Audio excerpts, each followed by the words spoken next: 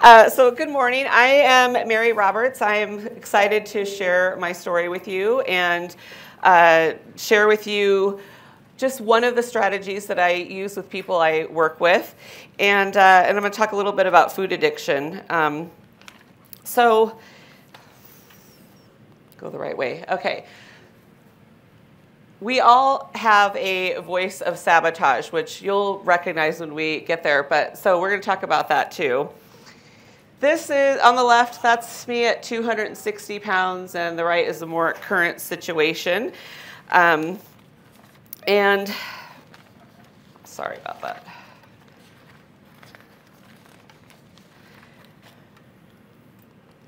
So I want to tell you about currently, I'm 51 years old, metabolically healthy, and over 9 years food sober. And it took a lot of work and suffering for several decades to get to the point that I am now. How many of you remember, so if you're over 45 and you're a woman, how many of you remember TOPS? Show me your hands. Take off pounds sensibly. This was my first introduction to the idea that, you know, weight and weight loss and diets like even existed. My mom would go to TOPS and she would bring me with her when I was like 8, 9 years old. So I wasn't even aware of any of that until I went to one of those meetings with her, and it seemed like from that point on, I kind of became obsessed and interested in that. So I spent the first 4 decades of my life pretty much battling eating disorders. My eating disorders were bulimia, which I was hospitalized for in high school. I binge eating, compulsively eating. And so most of us have heard of anorexia and bulimia. And when we hear the words eating disorders, those are probably the first 2 things that come to mind, right? We know anorexia is, being very underweight. Bulimia is typically binging and purging. Binge eating is eating a lot of, taking in a lot of food at once. And compulsively eating, which I think is the one that's least talked about, but probably the one most of us suffer from. And that's when we start eating and we don't stop. We're kind of like grazing. We eat when we're not hungry. We eat when we're bored. We eat when we're upset. And it just is, we just feel compelled to eat. So I tried everything over the years. How many of you, raise your hand if you ever did Dexatrim or Phentermine, Slim Fast, Weight Watchers, Counting Calories, Jenny Craig, right? Like there's all these, Richard Simmons Deal-A-Meal. Who did that? You just move the card over, right? It made it easy. And then my personal favorite, which is a time in my life where I ate more bagels than any other time, was Susan Powter, Stop the Insanity. Anyone remember that? Like she gave permission to eat bagels, and that's all I needed to hear. It was all bagels every day, all day. So over the last 9 years of finding a ketogenic, low-carb, real food, proper human diet, I reversed my diabetes, brought my blood pressure back to normal. I have no more asthma or seasonal allergies. Oops, let me do that. No more sleep apnea, no more psoriasis. I originally lost 100 pounds. I've gained muscle. And none of this, I never achieved any of this on any of those other diets where we all raised our hand. None of these things ever happened following all those things. None of them were sustainable. And I was like, so from a preteen till age 42, on and off all of those things, round and round and round. And so I found keto in 2014. A friend of mine introduced it to me. And at first I laughed because the description was, you can eat all the bacon and eggs and steak and butter that you want. And how many can relate to that? All I could think was, do you know how many Weight Watchers points that is? Like, are you kidding? How am I going to lose weight eating all of that? But I trusted, he was a smart man, I trusted him, and I thought, you know what, I'm going to try it. So that first year, even though I was skeptical, I lost 83 pounds the first year. All of my health issues started improving, which had never happened before. Even when I dabbled in like low carb Atkins. The problem with Atkins as a food addict is it's got these phases, and you graduate each phase, and guess what the reward is? More carbs. And so that never worked out for me. So like I would get to like phase 3 or 4, and then that was the beginning of the end. Once you get a taste, turns on the monster, and then it's all over, and then you come back 6 months later trying again. So I had that first year had all these improvements and things that I had never experienced before following a diet. And literally the first 3 months of keto, I ate bacon and eggs 2 times a day, breakfast and lunch, and then dinner I would have like a protein and a vegetable. And that first 9 months, every night I ate an Atkins bar because I had this, what is going on? I had this mindset that I can't live without dessert. I have to have chocolate in my life. This is, I can't live otherwise. I have to be able to have these things in order to be happy. And so that's like what my first year of keto looked like. And even though I lost 83 pounds and started, improving my health, what I noticed was that I was still obsessed with food. And that's pretty debilitating when like you wake up thinking about food, everything you do throughout the day is focused on food. What am I going to eat? Where am I going to eat it? And, just that general food obsession. I can remember like driving down the highway and seeing a billboard for a new Dairy Queen Blizzard and like pulling off the road. That was my cue. It's time. We have to go try this. And my whole life just, revolved around food. So that, even though that first year I was obsessed still and I had weight loss success, and thought about food all the time, one thing I did notice was that I felt calm. And one day I realized, well, it's been a long time since I've yelled at anybody in my house. And since I've like slammed a cabinet or a door.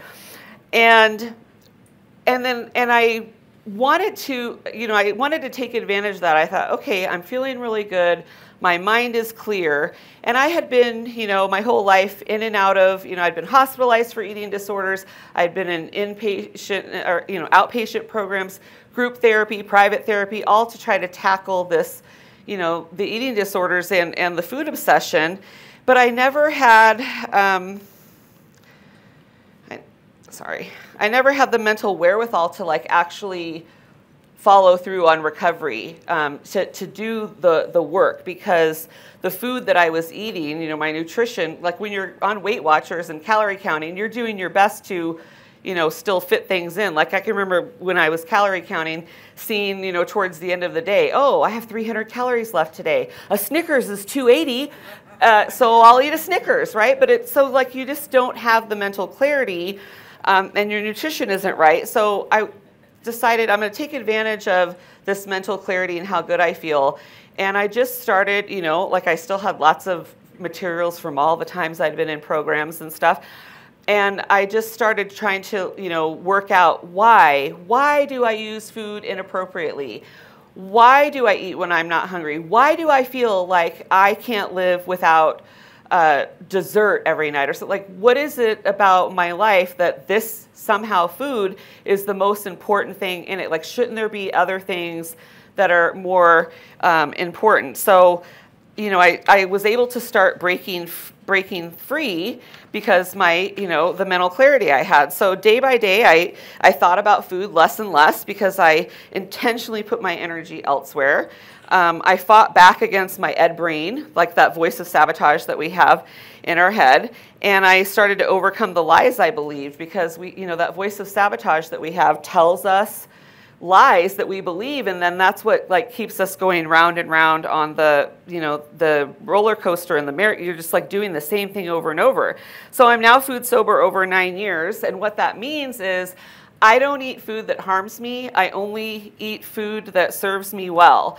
And everybody's definition of food sobriety can be different. I know there are people, there's people that can successfully eat Greek yogurt and nut butters or nuts. I cannot. So even though all those things are on every keto, low carb approved food list, the question for me isn't like, can I have this? It's, is this beneficial to me? And those things aren't beneficial to me. So part of my food sobriety includes eating, not eating things that other people can successfully eat. And that doesn't mean everybody has to do it the way I do it. It's just that that's the way I have to go about things. And so my food sobriety is I don't eat foods that harm me. I only eat foods that nourish me. I don't eat foods that don't serve me well. And so now, that I have had that food sobriety, my mission is to help others break free. I want to help as many people as I can get free from that obsession with food, because there's more to life than food. And I teach them how to change their relationship with food and to fight back against their voice of sabotage. So what is food addiction? It's eating behavior that includes the overconsumption of hyperpalatable food in quantities beyond what is required. It's food behavior that results in guilt, shame, and physical harm of the body. How many of you have ever, after eating something, felt bad, like emotionally or mentally, and beat yourself up for it? So it's a physical or emotional dependence that's usually chronic and compulsive. Our obsession with food keeps us from fully participating in life. There were many times over the years where I didn't participate in things either because my weight, or I was concerned about my appearance, or if there was going to be somewhere there wasn't going to be food, I was not interested in being places where there was no food. So I lived life from the sidelines, and that's what food addiction robbed me of fully participating in life. And it's not that I wasn't. I have 3 beautiful sons, and we had a good life, but there was always like that dark cloud because I felt bad about the way I looked. I didn't feel good, and everything revolved around food. When we went on vacation, it was all about like, where are we going to eat, not what are we gonna do. Okay, so what does eating disorder behavior look like? So raise your hand if you've ever eaten in secret. Did you ever hide somewhere so no one would see you eating? What about hiding wrappers? Yeah. We look to hide the evidence. How many of you have ever eaten past full? Have you eaten when you're not hungry? How about taking extreme measures like crazy diets or shots or surgery, right? How about always vowing to start, it's always going to be tomorrow. Tomorrow's the day that I'm going to get it together and finally stop being this way. How about, has anyone ever tried to undo eating decisions? And by that I mean you had a bad weekend and then you decide, oh, I'm going to fast for 72 hours now. Right? Or, oh, I ate like a jerk today, so I'm going to the gym to run on the treadmill for an hour, that kind of thing. You're trying to undo the eating decision that you made. That's what it looks like. That's what disordered behavior with food looks like. And eating disorders, they're embarrassing. I mean, they're shameful. We feel like we have no self-control. We think that nobody else is doing the things that we do with food and the way that we think about food. We think nobody else has experienced it. They don't know what it feels like, and so we feel very alone. We have that dark cloud, and it feels impossible to overcome. It feels like we're never going to succeed. I can remember starting out and thinking that 100 pounds just seemed impossible, like that was not achievable. How was I ever going to, because my track record was I could never go longer than a couple of months before I would, fall off the wagon and have to start over. And, you don't start over immediately. When you fall, we usually fall pretty far and hard, and then we come back a few months later finding ourselves, starting over again. All right, so how about this voice of sabotage? It's that voice in our head that says things to us that we co-sign on. It's the voice that keeps us from getting free and having our true desires, and it's that voice that sends us back to everything. It sends us back to food as the solution to everything. So how many of you ever said, okay, I'm starting tomorrow, next Monday, the 1st? Yeah. Who's made those statements? How about that voice says, oh, just have one bite or one piece or just this one cheat meal, right? Has it ever been just one? Not for me. 1 is too many and 10 is never enough. How about it's your birthday, vacation, anniversary, it's a holiday, we're on a cruise, let's just eat. How about if you're stressed? You know, the voice says, oh, you're stressed. You've had a hard week. You deserve a treat. How many have ever heard that? How about, this was one that, for me, that I heard in my head over and over. You'll never lose the weight. You're not meant to be smaller. You're just a big girl. You know, just, eat what you want, accept who you are, eat what you want, and enjoy your life. But what's the problem with eating what you want? Like, it's really hard to enjoy life when you're eating bad. And it's that lie of moderation. Like, that voice is like, suddenly, after years of eating a whole cheesecake at once, now you're going to be able to eat just one piece, which was not the case for me. So what do we do when we hear that voice? We need to overcome that voice. And I think most of the time, all of us feel like that voice is in control, and most of the time it is. Like, it speaks, and then we go along with it, and then that's why we stay in this cycle. But if we learn how to fight back against the voice of sabotage, we can overcome it no matter what situation we're in. So I teach my clients many tools and strategies, and I'm just going to share one of those with you today. So how we overcome the voice of sabotage is, first of all, we have to accept. That first step is initial acceptance that, yes, I'm disordered with food, and acknowledging that, and then realizing that, because I'm disordered with food, that means I have to take an approach that people who aren't disordered with food, I can't take that same approach. My husband, for instance, he's never had a weight problem. He's a food moderator. How many of you have ever been with someone who leaves food on their plate and you're like, what? Why, how are you leaving food on your plate? Or somebody who says, oh, I can't possibly have another bite of that dessert. It's too rich. What? I never met a dessert I didn't like, even if it wasn't chocolate. It didn't matter, right? Like, so those are people are moderators. People who don't think about food, who don't care. They forget to eat. Who forgets to eat, right?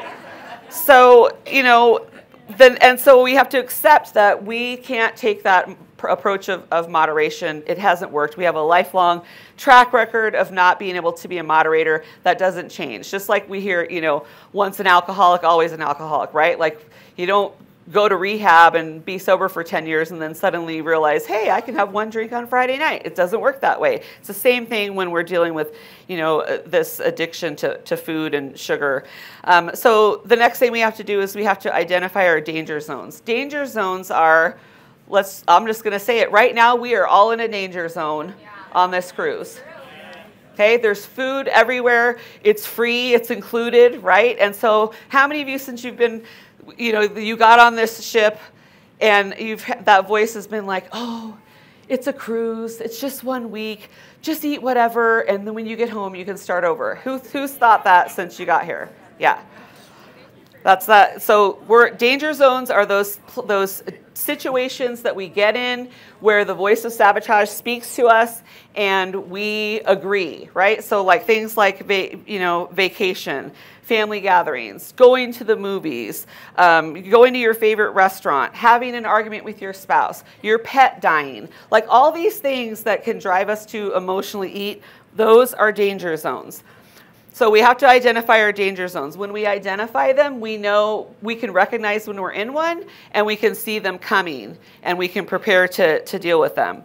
Next, we have to listen for the lies because when we are in a danger zone, guaranteed we're going to hear from that voice of sabotage, right? Like, so we're here on the cruise. The voice of sabotage says, hey, look at all the great food. It's just 1 week. Just party hard this week. And then when you get home, you're going to be armed with all this great information from all these speakers, and you can hit the ground running, right? That's essentially what that voice is saying, that your health and your goals and your food sobriety doesn't matter when you're here this week. Somehow it all lifts and disappears while we're here. So lies we hear, so we have to listen for those lies, like that when we're in the danger zone. And then what we're supposed to do next, most of the time we hear the lie and we agree and we proceed to do what the voice tells us to do. But what we need to do is fight back. How many of you, when you hear someone spout a lie, either in your head or out loud, say, that's not true? Right? When you hear a lie and you know it's a lie, you say something most of the time, right? So that's what we need to do. We have to fight back. So, for example, I'll use the one for, the danger zone of vacation. Ed's lie is, Nobody diets on vacation. You're on a cruise. Eat what you want. Have fun. You can start fresh when you get home. So my response to that voice would be, and I call the voice of sabotage Ed. It stands for eating disorder. So Ed speaks in my head. I say, hey, Ed, yeah, I'm on vacation, but I want to enjoy it without bloat, headache, aches and pains, weight gain, and guilt. My diabetes, my high blood pressure, all these things don't take a vacation. So I'm going to treat myself to good eating decisions. Because when we when we eat things that are harmful to us and we say it's a treat, that's really a lie. Like, a treat is something that's supposed to result in a good and positive outcome, right? But what is the outcome when we go against our commitments or our beliefs? The outcome is usually negative, and we pay for it in some way. And the word cheat, a cheat meal, the word cheat implies that we're going to advance some way, like when you cheat on a test or in a contest or something, right? The implication is you're going to win somehow from that cheat. But when we cheat on our food sobriety, there's no win there. So the process is know your danger zone, listen for the lies, fight back with the truth, and say it out loud. And then you just repeat this process over and over until it becomes like your new normal and it's second nature to you. If you resonated with anything I said here today, the good news is that you can get free. You don't have to stay stuck in this pattern of being on and off and starting over all the time. You can get free with the right tools and strategies to get your mind right and have a life that is not focused on food and being free of that. Thank you.